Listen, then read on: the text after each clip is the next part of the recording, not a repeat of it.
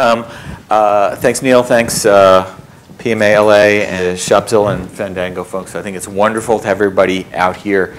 I went into my closet to pull out the T-shirt from the first Product Camp in 2008, the one that says, "This one time at P-Camp," right? We had fewer people that year. We had maybe 175 folks turn out for the first P-Camp in San Francisco. Actually, it was at Yahoo down in Sunnyvale. So it's great to see more than that here. I'm thrilled that you've got a local community and a network, and you're helping each other, and you're teaching each other. And this is all about community. So I hope everybody's going to have a great day, make some friends, find some jobs, whatever it is. Great. So I had a bunch of prepared talks already done, and Neil and I talked, and he suggested I come up with something new. So if I stumble, it's because I haven't actually been through this before. But topic for the day, product management, good, better, and best. So we'll think about how to get into this and do the minimum thing you need to do to be a product manager, and then what it looks like when you become a good and truly great product manager. So let's see if this is going to work. Okay, so we said this already. There's a picture of the book. If you don't have one, let me know. And useful thing for me is I've been working in software since steam-powered computers, if anybody remembers when that was. Remembers the year the Macintosh was launched. I was writing code then. I've been doing product management for a long time, and it's been a pretty lonely, small tribe. So I'm really, really excited that the tribe's bigger and that we're getting together and we meet up. And it's hugely important that we all pay it forward and help each other and learn. So thanks for being here. Good. The realization, I guess for me, maybe late in arriving, is that when we talk to folks who aren't product managers about how they know they have a good product manager, they're almost always talking about little bits of deliverables. They got me that user story on time, and whatever documents I needed to assign a product number got to me in time. And it seems to be mostly about the little bits and the details and running the process, and that the folks who are consuming a lot of what we do honestly are more interested in promptness than in quality, because it's pretty hard to tell the difference between a mediocre requirement and a great requirement until you ship the thing and nobody wants to buy it. So we're in a situation where a lot of the time our consuming stakeholders aren't sure what good looks like. And we know that great product management is a lot more than just deliverables. By the way, we all need pictures here, right? Down in LA, everything's about pictures. So I think I have the deliverables picture here, which is, this is the new Amazon drone. It's actually, I think, in the San Fernando Valley. You could see it was a Christmas shot, right? So deliverables, deliverables, deliverables. But just putting stuff into the pipe isn't really greatness. It's really just the minimum thing. So, we earn our pay, we become great because we make hard decisions, because we think about markets, because we bring people together, because we drive something more than just some piece of paper or entry in our rally system that looks like a user story. So that's the theme for this morning. And I have to admit I'm not a sports fan, but every one of these talks seems to require a sports analogy. And I hear there was some stuff going on in Russia a couple of weeks ago, so we'll go there. And I'd like to lay this out in three pieces, which is there's some minimum amount of basic ability you have to have if you wanted to become one of those great ice dancers. You start with a lot of years of doing those figure eights, the, what are they called? Requisites, requirements, whatever. Sorry? Compulsories, thank you, right. I knew there was a word for it. And you spend a lot of years doing that, right? Because you can't get great until you first learn how to do the basics. And I'll suggest there's something we'll call the minimum viable product manager, who's the person in this case who can do some figure eights, right? And from there, and you work hard, and your parents take you to a lot of those practices that you didn't want to go to. And at some point, you become a technical master. Right? Here's a picture of the Canadian skating team. Not many of those won gold medals. On the other hand, those were all people who could do that 2-minute and 50-second short program and not fall down and impress a whole lot of people. And they are 99 and 7/8% better than everybody else in the world who could skate. And I take my hat off to them. Right? But there's another step. So that's good. That's really good. But there's brilliance. right? And sometimes we can recognize brilliance, and sometimes it's hidden. I grabbed the obvious picture here. Anybody who knows who these are? Right? Meryl, what's her name? Davis and Charlie White, right? Watching them, I thought they had repealed the law of gravity. Honestly, I have no idea how they did any of the things they did. It wasn't just that I could watch them do figure eights. It wasn't that they failed to fall down in their 2 minutes and 50 seconds. It's they did something truly incredible that I don't even understand. And I think when we think about what we do, we want to strive to move ourselves from the minimum viable set of activities to every once in a while doing something that's pretty darn impressive. And maybe even on a great day, our coworkers and stakeholders can recognize that it's great. Not always required, but sometimes it happens. So I think what we'll do is, right, so here's our minimally viable product manager. Right, I get to write the book on this. Eric Ries had that other thing. I forget what his book was called, right? But learn the tools, right? Keep the process flowing. You're not the person who's gumming up the works, and at least product is flowing, right? And technical mastery means you've been able to apply all the best practices.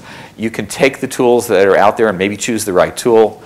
You know, it's not just templates, it's putting the right things in the templates. And then I think the strategist, the truly great product manager, is the person who pulls out really interesting, unique solutions to problems, who looks at the world in a slightly different way and turns the cube, who sees around the corner to what's going to happen next, right? And those people are rare, but I have the privilege of knowing some of them. I hope I'll meet a couple of you here. Those are the folks that we all seek out because we know that having that right person in that product management chair probably turns the company around. So let's disassemble that a little bit. I was going to pull through 4 different little examples of things that product managers do and try to build those up from minimally viable to technical mastery to strategist. Before I do that, and for those of you who've seen this little dance before, I apologize. I'm going to throw a chart up that I use all the time to try to explain what I think product management is. Because to a person, I bet none of us knew before we took that first job, and maybe none of us got some help figuring it out. So I spend a lot of my time trying to evangelize the idea that there's real skills and expertise here, and everyone needs a diagram in order to see it. So let's look at that diagram. Right, here's the 4 things we're going to talk about. Oh, did I lose some slides here? I guess I did. All right. Let's go back and do what's on the agenda. So 4 pieces of product management, 4 areas, and let's take them in order, and let's think first about market insight, which is how do you know, how do you find out what's happening out in the world, and how do you build products that folks want? In my case, I'm a revenue guy, right? So I work with and for companies that want to make money on technology. And so it's not good enough that people want it. It's really even better that people want it and will pay for it, because that's a nice step, right? And I think the minimum viable market insight here is this one, right? Somebody else told me this was a good idea and put me in charge, and it's my job to deliver this thing, right? We all know that when the neighbors come by and spend their 10 or 25 cents for lemonade, honestly, they didn't really want lemonade, did they?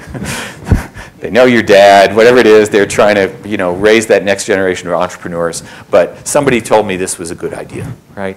And having worked on a lot of products that seemed like a good idea at the time, but I hadn't done my homework, and it turned out, well, that was a good life learning experience. That was character building, right? That was a chance to experience some really new things other than revenue.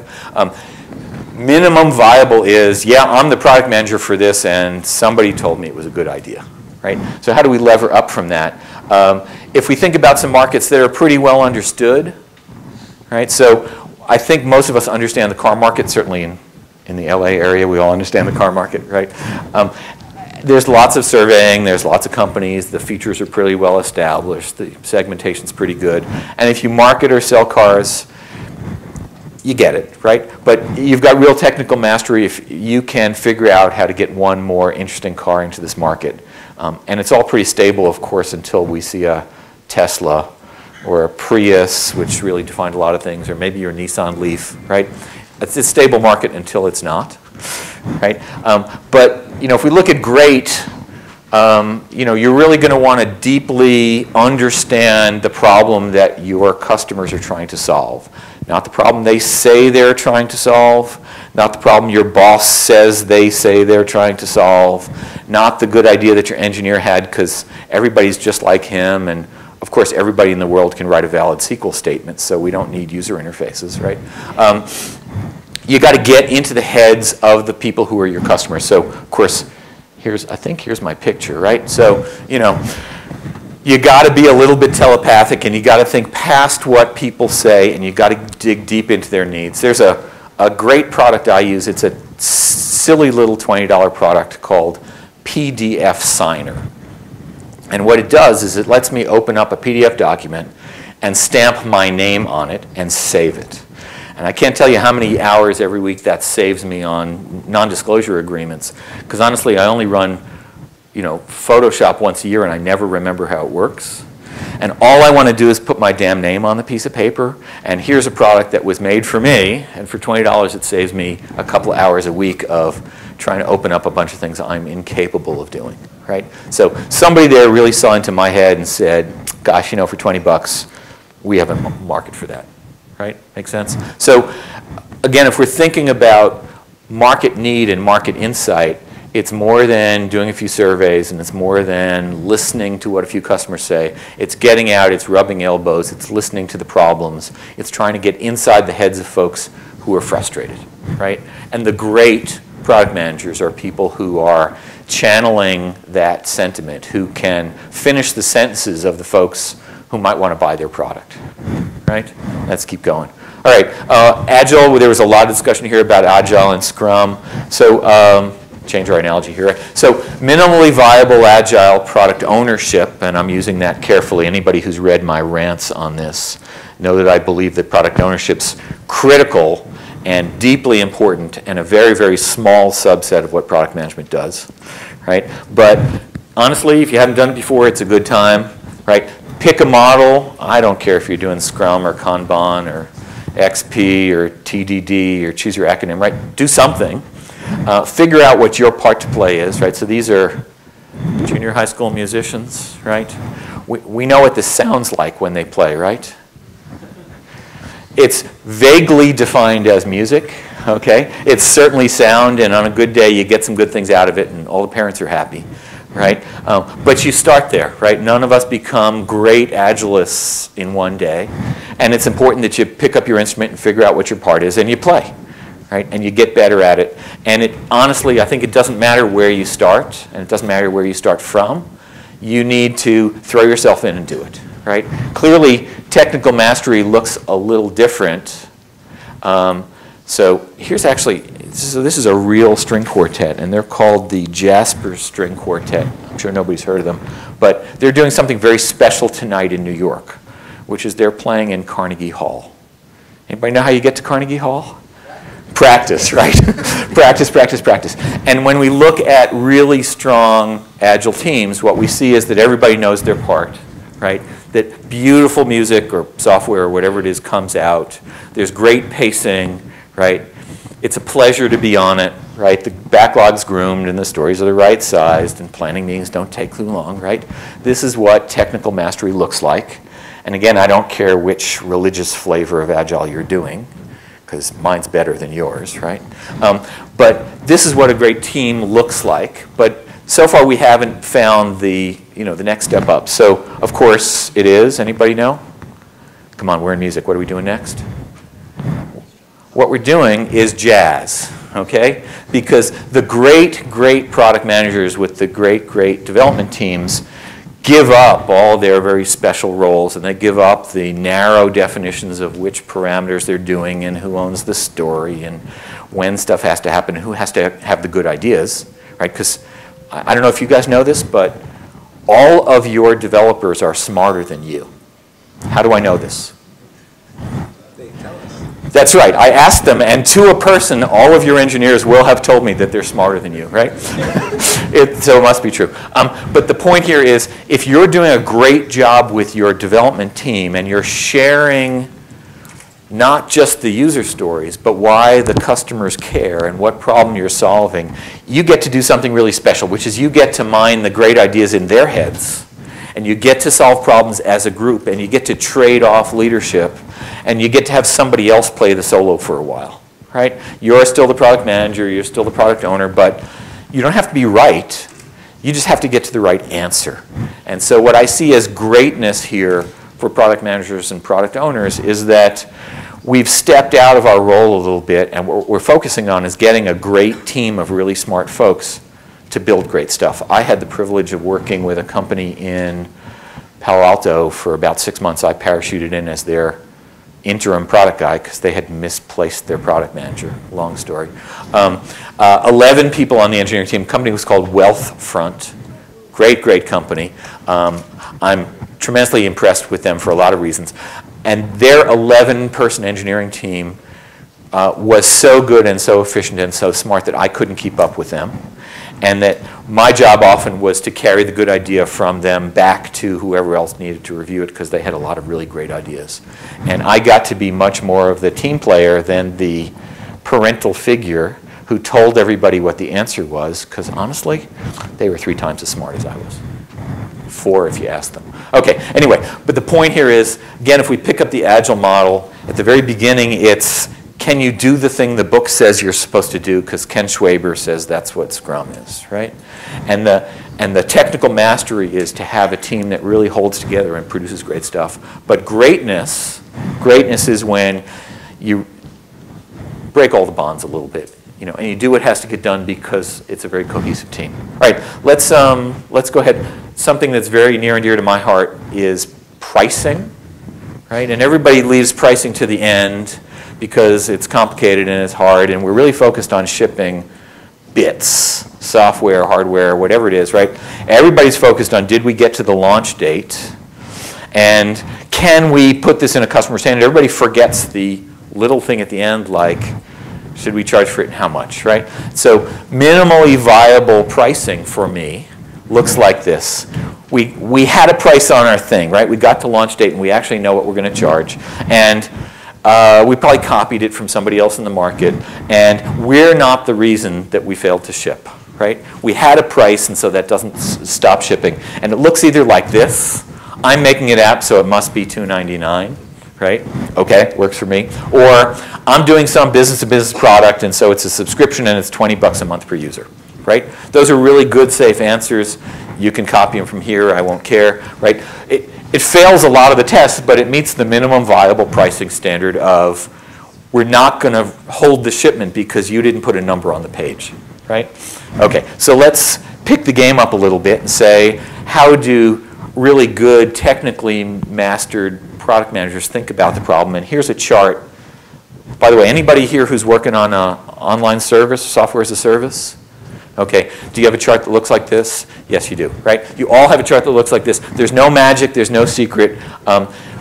There's some set of basic features that you get when you buy the basic version of the product, and that might be bronze, silver, and gold if we're in our Olympic metaphor here, or small, medium, and large, right? And there's some support, and there's some capacity. Everybody gets the monthly newsletter, right? When you sell up, you get something that people want, something that's cool, and whatever, right? And then you take the advanced version and you get a whole bunch of new stuff, right? Every online service looks like this, or it should. And so if you're a technically mastered product manager, you know it has to look like this. And the interesting part is, did you figure out which features are the ones that are going to cause people to upgrade and put the extra money on the table, and why, right? If it's a freemium model, let's make sure the basic thing works, but what's the thing, the feature, the extra special upgrade thing that's going to cause somebody to go from basic to expanded and pay us more money, right? Because you really need to understand the mechanics of what's happening in your customer's mind in order to know that you have the right things. And if you do it wrong, right, well, you don't want to do it wrong. Okay, so we know that that's the standard chart for such things. Everybody can find it, but the technically proficient expert product manager puts the right things in the right columns and rows and makes a lot of money for the company and makes customers happy, right? We know this? All right, so, but we're not inventing new science here. Right? This is well-known, well-understood science. So let's take the next one, which is there are some companies, and there were product managers there, who did something dramatic and changed an entire market, and in my view, in these cases, by rearranging the unit of pricing. Okay? What the Netflix folks did long before streaming, right, was they took the old Blockbuster model. What was the Blockbuster model? Yeah, it was late fees. It was pay per movie, but you had to drive there, and they made most of their money on the fact that you didn't get back in time, and you were angry at them, and you weren't sure it got in the slot, right? Blockbuster made its money on, making its customers unhappy. And Netflix changed the unit of work from movies per night with egregious overfees to flat fee per month. I could watch as many movies per month as I wanted, and if I didn't return that red envelope, it was on me. And if I did, I got to watch more movies. And the incentives and the excitement meant that by changing the pricing and changing the business model, suddenly, does Blockbuster still exist? You guys down here would know, right? Yeah, all right. Netflix, I know, still exists. Zipcar, right? They changed the unit of work from drive to an airport and rent a car by the day and pay lots of weird fees to get it by the hour and it's nearby, and if I only need it for an hour, I bring it back, right? Salesforce, obviously, I was at a company called iPass that did some work in dial-up, OpenTable. I'm going to take as our example, though, Charles Schwab, because we think of investing online as a pretty sleepy market, right? Anybody have a Schwab account? Okay, good. And they did something in the 90s which was cool, which was they brought investing online, right? And in the 90s, Schwab made its money on a transaction basis. If I bought or sold stock, I paid them the $9, and they made money. And if I didn't buy or sell stock, they didn't make money, right? But in the 2000s, they did something really special. Here's a screenshot. I apologize. There's something at the very bottom here if you can see it. So this is their mutual fund search screen. Right, so I can find mutual funds, and I think I have here large cap U.S. value-based mutual funds for anybody who has a retirement account, right? And at the very bottom it says, one source funds, no load, no transaction fee, okay? And with those words, Schwab actually put itself in a new business and completely crushed its opponents and changed the definition of the online investing business, because suddenly I could buy some of those mutual funds and not pay a fee. Okay, well, how is Schwab making money on this? The answer is some of the mutual funds agreed that they would let Schwab put this up at no fee, and the mutual funds would pay Schwab.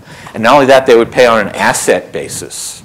So if I bought $50,000 worth of some mutual fund, that fund would pay Schwab a small fraction of a percent of that $50,000, whether I ever traded or not. And so suddenly Schwab is in the asset management business, and all the mutual funds are trying to decide if they're going to kick in to make those funds free to me and get me as a customer, or they're going to hold back and have Schwab charge fees and have nobody buy that fund because nobody wants to pay those fees, right? And Schwab turned itself from a transaction game into an asset management game where the mutual funds pay all the freight instead of the end customers like me, right? A small change in pricing, a huge change in the business. And probably nobody in this room saw it happen, but Schwab is a whole lot bigger and more important than it was 10 years ago because they've turned this market on its head with a small bit of pricing jujitsu, right? And so the opportunity, I think, for us is to look at our market and say, how can we use pricing, among other things, as a strategic lever to change the game, to rearrange what's happening, to put our competitors at disadvantage instead of just copying their price and putting it on our price sheet, right? And so the truly brilliant, bring it all home product management folks see through all of these standard models, and they think about the markets and they think about the economics, and they create whole new opportunities where there weren't before, and often you don't even see it. So I think these guys are terrific. Let's keep going. All right. Let's talk about organizational skills, right? I spend a fair amount of time mentoring and coaching first-time product managers. They're almost all ex-engineers, or they're still engineers. And to a person, they all believe in a world where everyone is rational, Everyone makes rational decisions based on facts. They all remember all the facts. And the way to win an argument is to marshal more facts and to keep arguing until the person at the table with you understands that you're smarter. Okay? And going back to Neil's chart, there are some personality types for which that works. Doesn't work for salespeople. Doesn't work for executives, right? It's hard to put yourself in the place where you realize it's important to lean over the desk to somebody, notice they have a picture of kids and ask them about their kids, or to have lunch with them, or to think about their motivations, or to understand how different organizations are going to react. So for me, the minimal viable product manager has some really basic organizational skills, right? Plays well with others, and sales is willing to invite you to the meeting because you haven't misbehaved so badly before that you haven't screwed up your chance. So here's our little picture, right? Plays well with others. If you can't play well with others, you can't even get to minimally viable, okay? But let's take the next step up, which is technical mastery. And if anybody did the business school thing, the MBA thing, so I learned one thing in business school, which was people do what you reward them to do, not what you ask them to do. Right? That was what every class turned out to be the answer for. You need to understand how the departments in your organization work and why they do the things they do, and why do we hire salespeople that act that way? And then why do we end up paying them twice as much as I make? Right? You got to understand how people work and how the motivations are and how you're going to rally support, because honestly, you're the CEO of not so much. Right? You're the sheepdog trying to move the sheep ahead. You're the cajoler. You're the person who has no authority here. Right? So how do you help everyone do the right thing in the absence of a real stick? There's the carrot, right? And so you understand the difference between org charts and whatever, right? If you don't think organizationally in how to motivate people in your company, I think you've missed the technical mastery step, and there's some study to do, and start with you know, how to make friends and influence people, right? Dale Carnegie, right? It's really dumb. You should read it. Okay, but it's so obvious that most of us miss it, that there's a relationship here when I need something from you. And it might even be useful that I helped you last time. Good. So technical mastery, we all need to do this. Let's go one step up, right? Anybody remember who this is? Come on, you're all too young, right? It's Robert Duvall as Tom Hagen in The Godfather. And what was the role that he had in this movie? Consigliere. And what is the consigliere?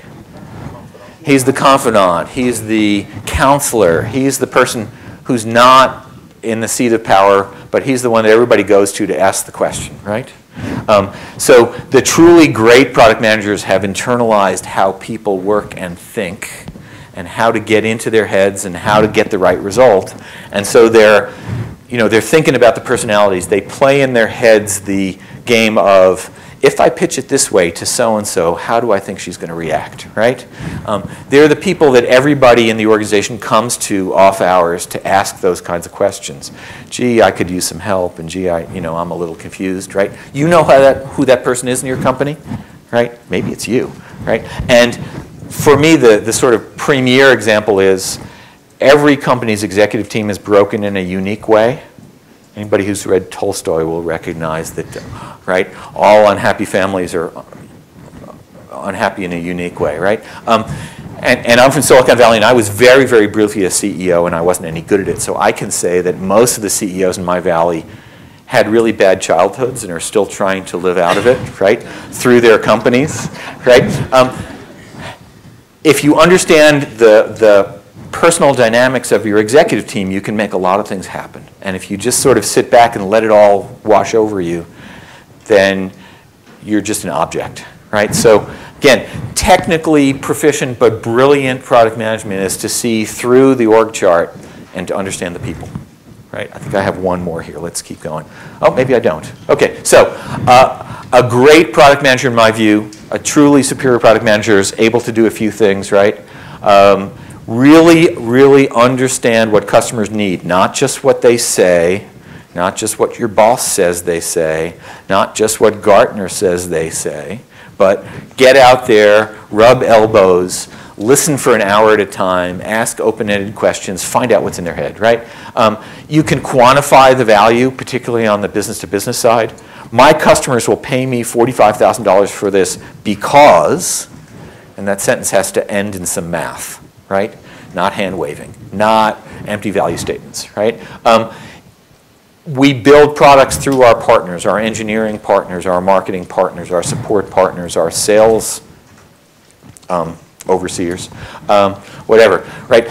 We don't have these folks working for us. They're our partners, and the only way we get products built is through those folks, right?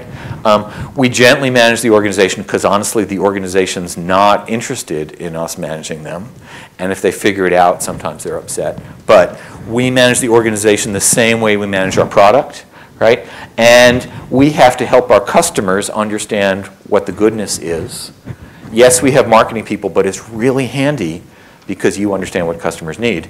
If you help the marketing folks get it right, and it's even handier if you can put together enough material that the sales folks get it half right or 3/4 right, because it's action at a distance, it's leverage, right? So how do we think about what customers want and keep the rest of the organization honest, right? Does that make sense? So there's my sort of qualification list for great product management. Here's my contact stuff. Short answer is it's really easy to buy your last name as a domain if you do it in 1995. Back to the Future may be the only way some of you guys are going to be able to do that, but here it is. So drop me a line on LinkedIn or email or whatever. Let's go back to this as a summary. I'm thrilled to be able to do product management because I think it's some of the most fun things you can do at the office with your clothes on. And I'm really, I'll deny saying that, but I think we're being recorded. I'm really excited that you're all here to share and to help each other and to be part of the tribe because it's been a long walk in the desert for some of us for several decades. And I'm just excited to be in LA for the day. So thank you.